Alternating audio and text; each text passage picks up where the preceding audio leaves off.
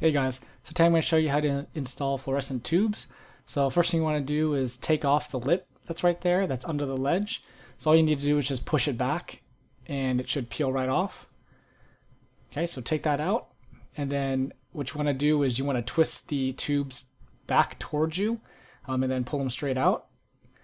So and then to put it back in, it's just reverse order. So put the prongs in there and then twist away from you.